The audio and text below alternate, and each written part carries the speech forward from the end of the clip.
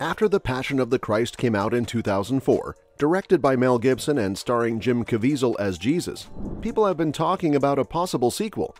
Now, this sequel isn't just going to be a repeat of the same events from the first movie.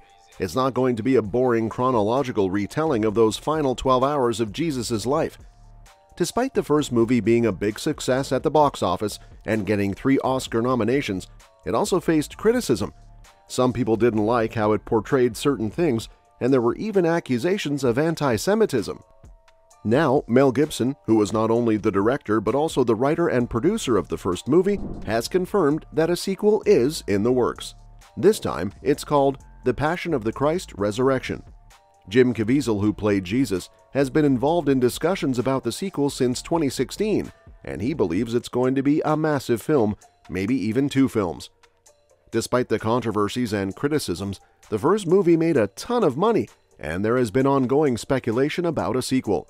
Finally, in 2023, Gibson openly talked about it, saying, "The Passion of the Christ Resurrection will be coming out soon." In an interview, he emphasized that you can't rush this kind of project. It has to be done with care and precision. So it looks like the sequel is on its way, and it's going to explore more than just the events of the crucifixion. It's delving into the resurrection. So Mel Gibson is taking the sequel seriously, emphasizing the need for careful consideration in depicting the story. Jim Caviezel is set to return for this one. According to Gibson, there are 2 scripts in the works.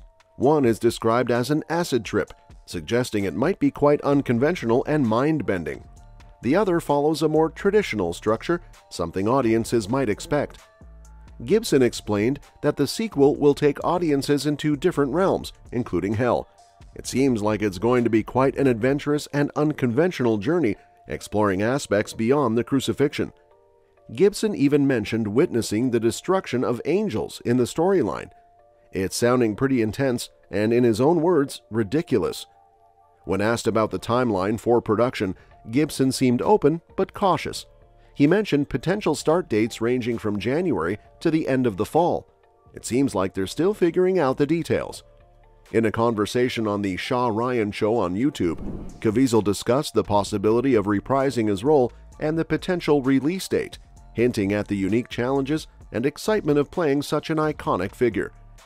Newsweek reached out to Gibson's representatives for more details, but as of now, it seems like they're keeping some aspects under wraps. It's clear that The Passion of the Christ Resurrection is in the works, and the updates suggest it's going to be a sequel that might stir up more debate and differing opinions. The first movie had a massive impact globally in 2004, especially among American evangelicals and Christians worldwide, despite facing its share of controversies. Now, with the sequel, it looks like Gibson is gearing up for another bold exploration of the story, taking audiences to places they might not expect. The Passion of the Christ, released in 2004, stirred up a lot of attention and controversy. Now, nearly 20 years later, Mel Gibson is working on a sequel called The Passion of the Christ Resurrection. This film will focus on the 3 days between Jesus' crucifixion and resurrection, exploring the belief that Jesus descended into hell during that time. Jim Caviezel is set to return for this sequel. Mel Gibson and screenwriter Randall Wallace have been developing the script for the past 10 years.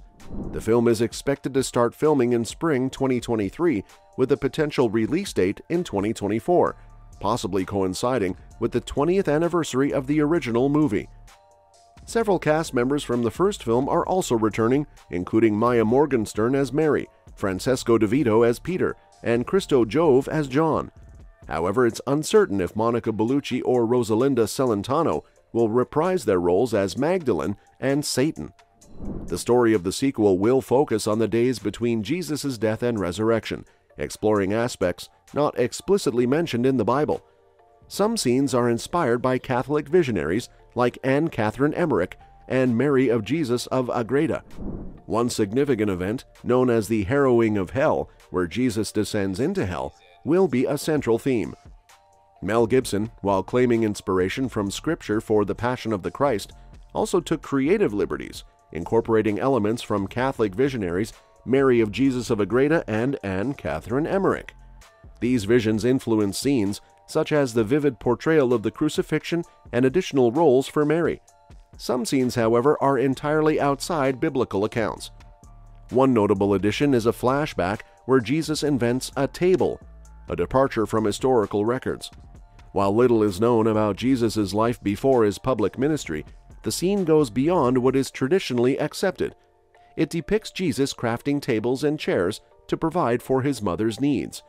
This fictional moment, although historically inaccurate, serves to highlight the close bond between Jesus and Mary. Additionally, it suggests Jesus' divine knowledge from an early age. This scene, while not from the Bible, was an artistic choice to enhance the storytelling in the film. The Passion of the Christ includes a flashback that depicts a powerful gospel scene where Jesus is confronted by a woman caught in adultery. According to the biblical account, Jesus is given the chance to stone her, as per the law, but he refuses, instead writing something mysterious in the sand and inviting those without sin to cast the first stone. The film attributes this scene to Mary Magdalene, portrayed by Monica Bellucci. However, the Bible doesn't specify that the adulterous woman was Mary Magdalene, and this conflation is a Catholic tradition, raising questions among modern Bible scholars. Another departure from biblical accounts occurs in the portrayal of the Garden of Gethsemane. In the Bible, Jesus goes to the garden to pray and prepare for the cross. However, influenced by Anne Catherine Emmerich's vision, the film transforms this moment into a temptation scene. Here, the devil is present, attempting to persuade Jesus not to go to the cross. The film shows Jesus resisting the temptation and crushing a serpent beneath his heel, referencing Genesis 3:15, the first messianic prophecy in the Bible. This interpretation aligns with certain biblical tensions, as some verses suggest the devil tried to dissuade Jesus from the cross, and when Jesus committed to it, Satan attacked with full force. The Passion of the Christ introduces additional scenes involving Judas Iscariot, deviating from the biblical narrative. The film suggests that Judas was manipulated by Satan into betraying Jesus and portrays him leading a large group of Jewish temple guards in the garden, contrary to historical and political realities. According to the Gospels, Judas was accompanied by a crowd armed with swords and clubs.